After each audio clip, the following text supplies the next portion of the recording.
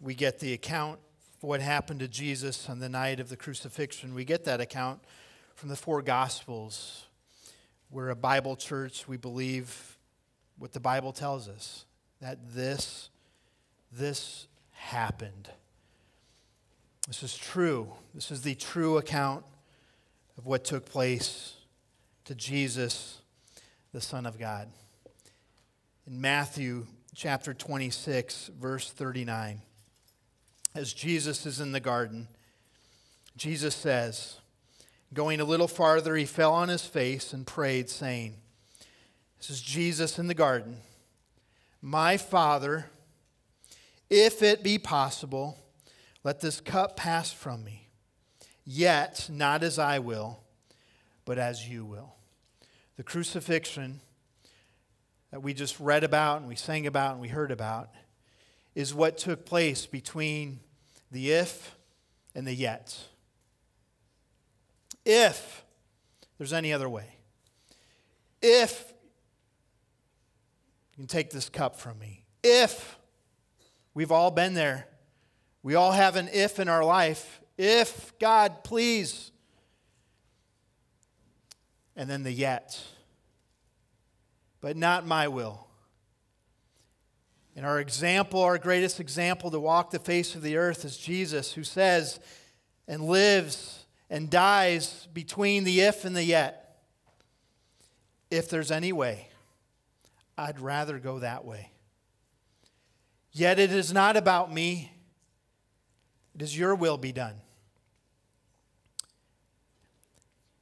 Jesus, the crucifixion story is all about living in between the if and the yet. I want to just spend a few moments looking at the question that Jesus asked. Maybe the greatest question Jesus has ever asked. Maybe the greatest question that's ever been asked in the history of the world. My God,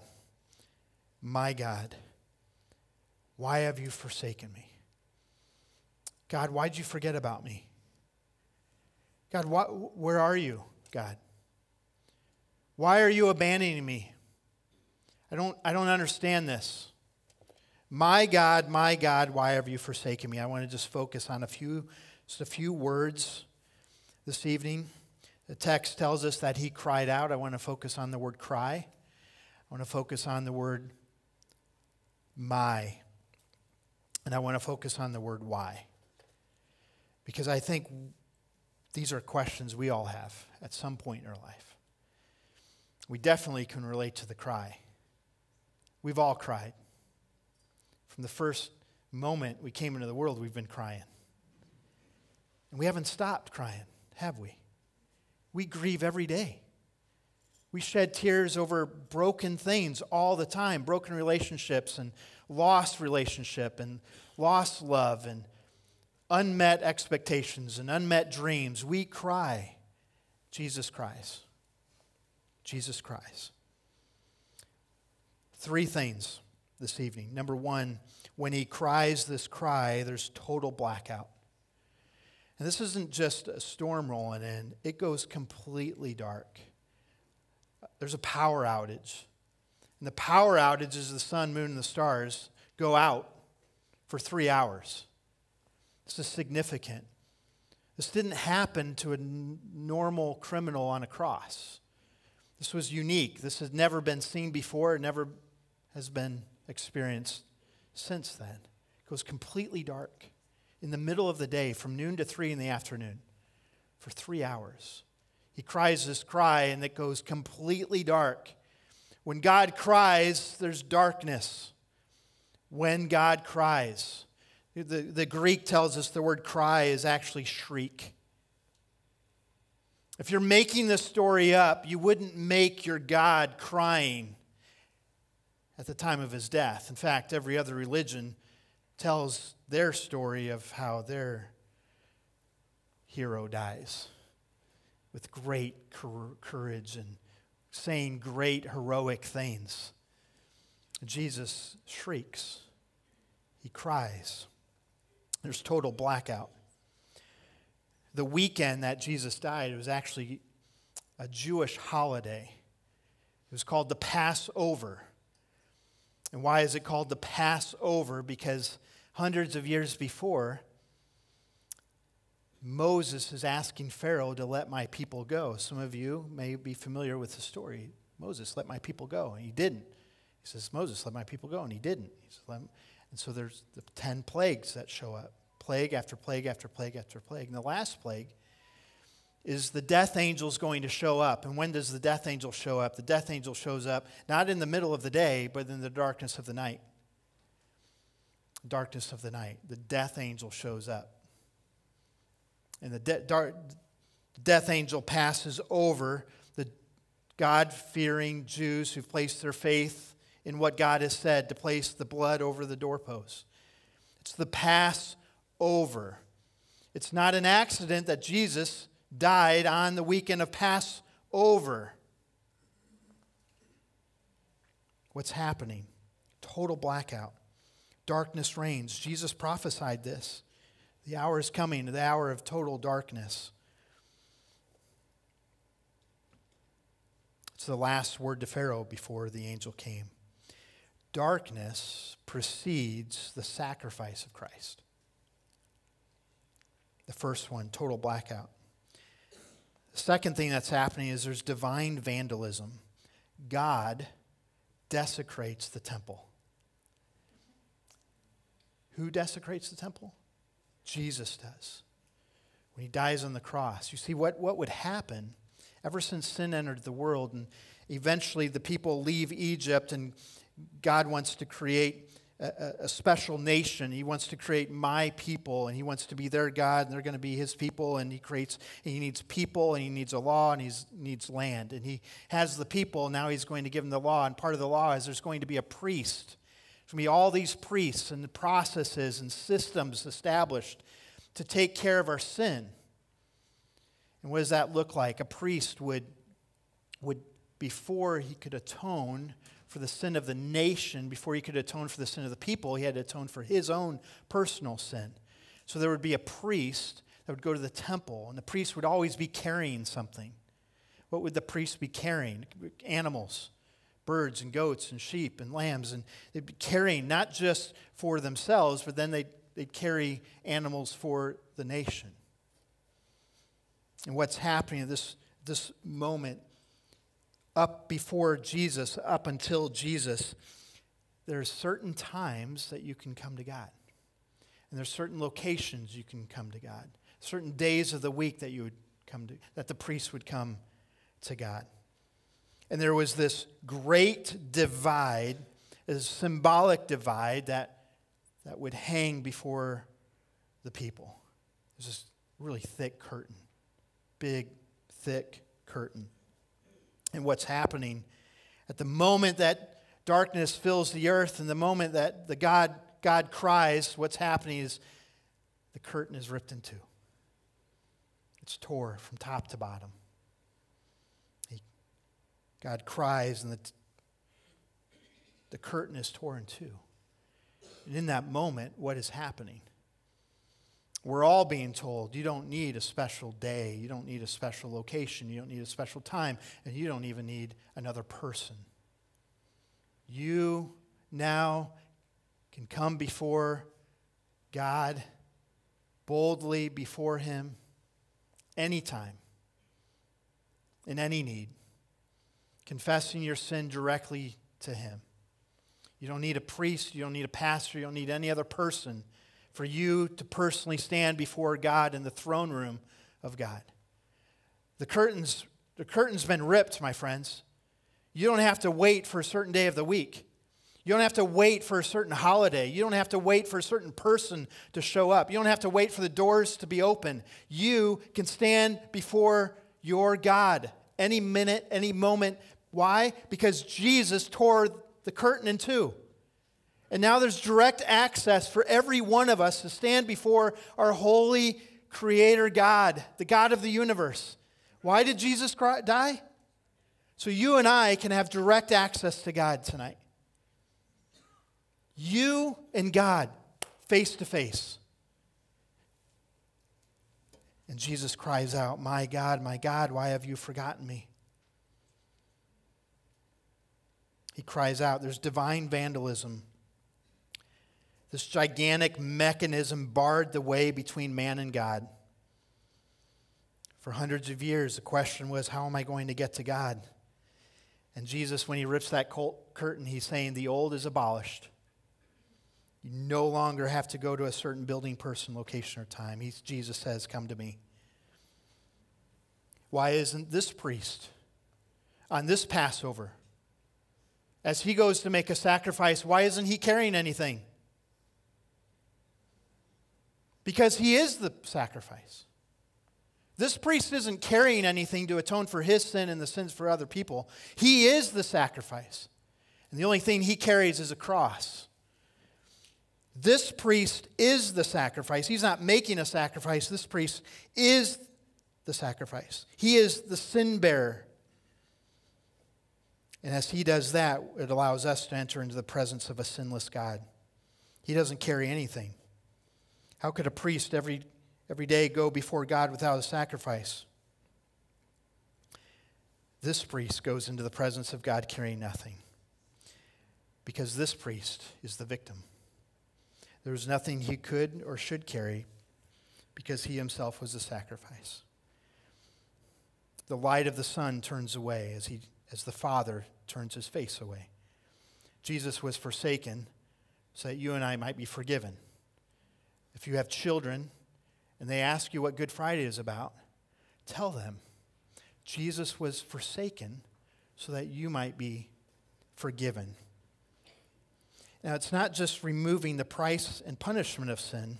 Jesus is also removing the effects of sin. The effects of sin. He's taking care of our greatest need, our spiritual condition. He deals with that. It's our greatest need. Our greatest need isn't physical, it's spiritual.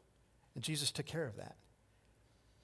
And so every person who calls on the name of Jesus does not need to be afraid of death. Death has no victory over you, my friends. I had an opportunity to visit the hospital. It's something I do on Good Friday. It's just something years ago.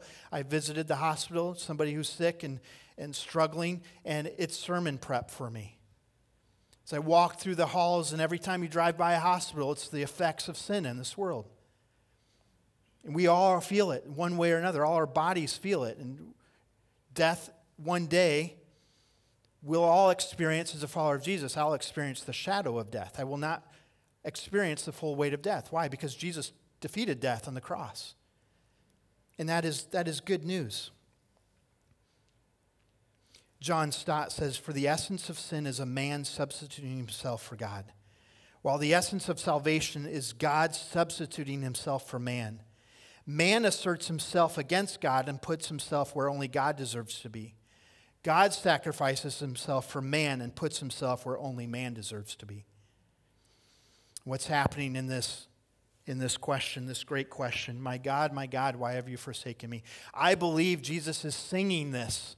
I think there's a cry. I think there's a yell. There's maybe a tune. Maybe there's a note because he's reciting, he's quoting Psalm 22, verse 1, which was written by David hundreds of years before. It's prophecy.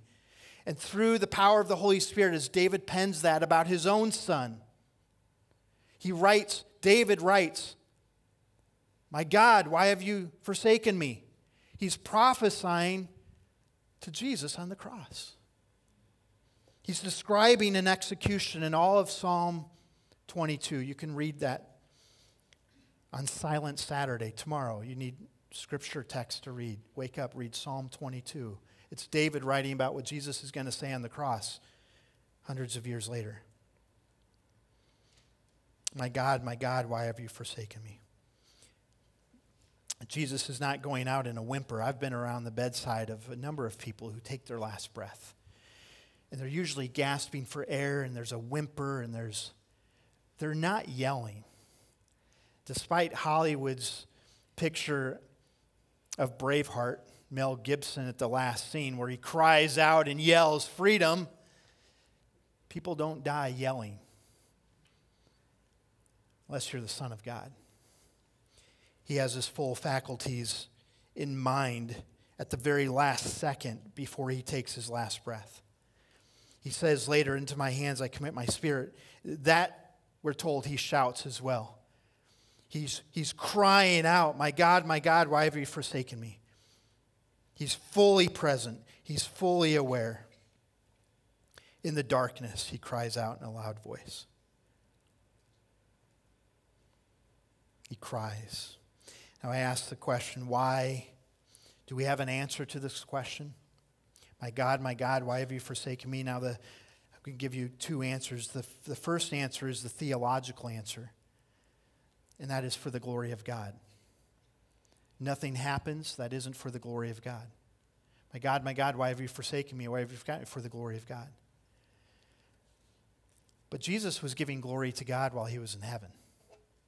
He could have continued to give glory to God. Wherever Jesus is, he can give glory to his Father. The Trinity is one and yet three. It's three and yet one. It's a profound mystery. What's happening in this moment is there is a separation. The Father turns his back on his Son while he is on the cross.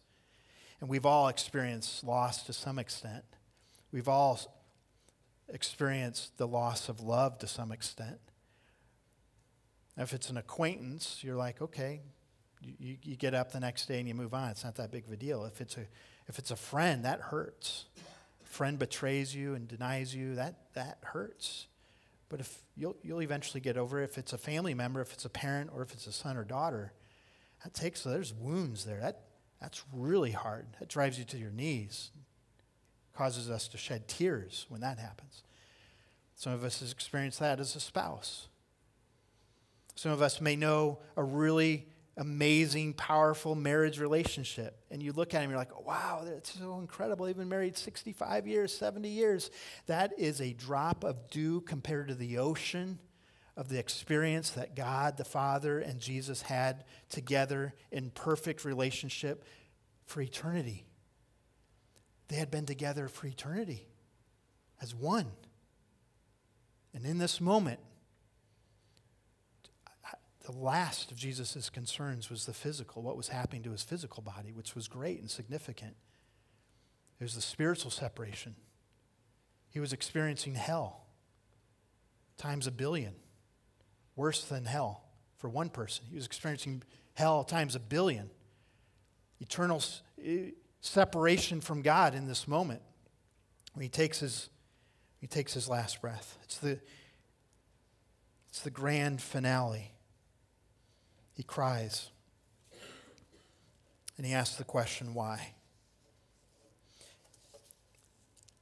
He cries out and he says, my God, what's that? What's happening in this? In Jeremiah, when God creates the nation of Israel, he says, he makes a covenant promise to all the people. He says, because he loves us, he says, you will be my people, and I will be your God. There's something really profound when we can say, my God. There's a relationship there. And what is Jesus saying? My God. It's what God told to his people. Now what's happening here is really interesting, because Jesus is being perfectly obedient to his Father. Now throughout Scripture, when you're perfectly obedient to the Father, you live. You get life. Let me bring you back early on in Genesis. When sin entered the world, there was a man named Adam. And God told Adam, hey, if you obey me, you will live. And we all know how that ended. If you don't obey me, you'll die.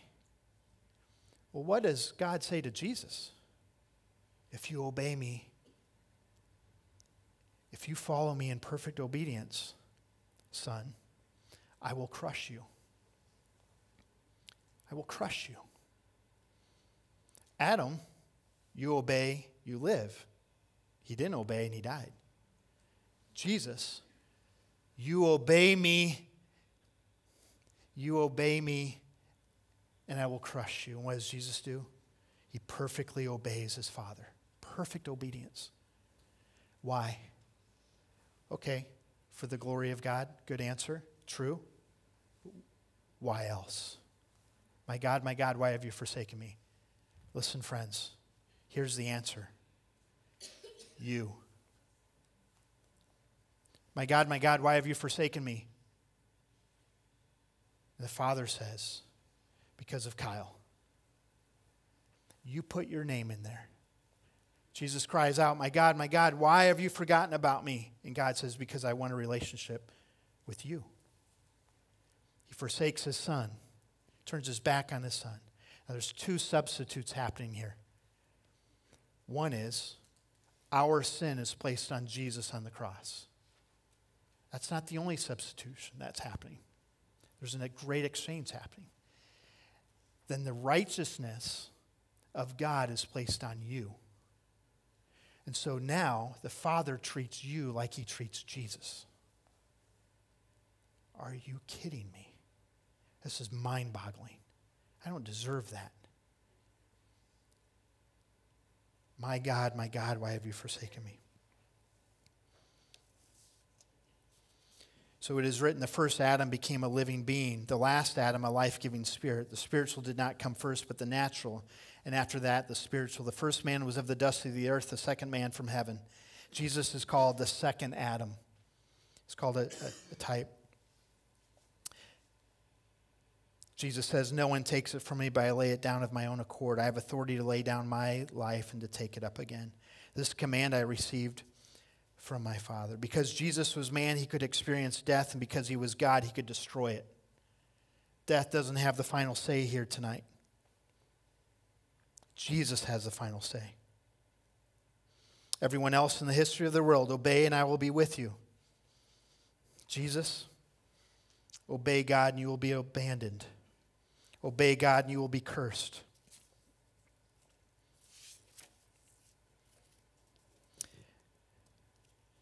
My God, why did you forsake me? For you. It's the answer to the question. And I don't know if you've ever placed your faith, I don't know if you've ever recognized the cross was for you. The reason Jesus goes to the cross is because God loves you. And you are not your sin, my friends. You don't need to live in guilt and shame and in the shadows of your past. Because Jesus paid that price. And not just your sin from yesterday or your sin from today, your sin for tomorrow as well. None of us need to go to the cross. Jesus already paid the price for our sin. We're going to have a moment of communion. We're told to remember the Lord's Supper on a regular basis. The Bible tells us often, frequently.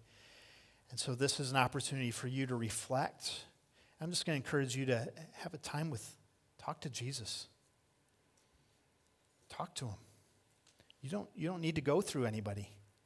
You can talk to Jesus directly. You have direct access to the throne room of the heaven. What an incredible privilege that is. So we're going to take a few moments and you can talk to Jesus. I'm going to invite the worship team up. I'm going to invite the ushers down. I'm going to pray. And so, Father, as we come to the table this evening, I pray that you would speak to us, that you would let us know what a great sacrifice it was, and that you would let us know how much you love us. I pray as we come to the table, we would confess our sins directly to you. It would be specific. God, you already know what we've done, but you ask us that we would confess to you. And so I pray that in the next few moments, we would have the freedom to be honest with you. And we reflect on the great sacrifice of Jesus.